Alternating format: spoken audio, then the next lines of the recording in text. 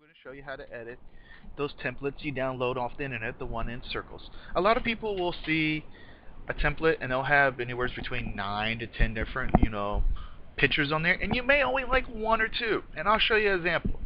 What you're going to do is you're going to open up Microsoft Word. Yeah, and again, you can use the trial, it doesn't matter. Whatever you stop popping up. And you go to insert, you're going to choose picture. You scroll down. Like I chose the military. Okay? And say, no offense, say your son was U.S. Army. Well, you don't want to print out, everything else in there, like the Air Force and Navy and Marine Corps and everything like that. So, what you would do is, once you got the picture there, you just go to crop, and you would just scroll down, and there you go.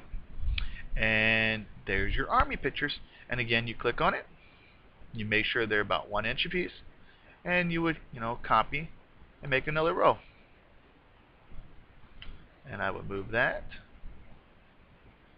right down. Oh, click on that.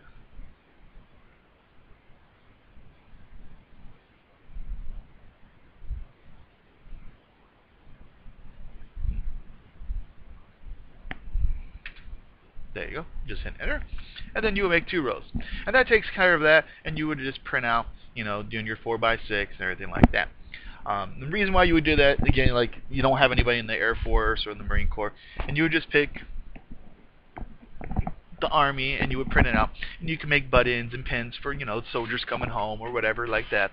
And it's real quick, it's real easy, and that's when you have those templates when you download, and like say there's like Minnie Mouse and Mickey Mouse on the same page, and you don't want Minnie Mouse because you're having a birthday party for a boy. You just crop it, take out the Minnie Mouse, and copy and paste, and there you go. And again, you pick whatever branch or whatever pictures you want. And a lot of these templates you see online, they have pictures like I may not like, and I was like, I'm not going to print that out because I'm not going to use it. Well, just edit it out, and there you go. And then you just print out the ones you want. And it's real easy, real simple. And in case I just wanted to just do the Army, there's already 3 rows there, which is nice. Usually you just have to crop it just to 1, and you just paste down, 5 rows, and do it like 4 or 5 rows of it. And, that way you would have all the Army. Let's just say you want this one here and you didn't want that one. You would just copy that one there.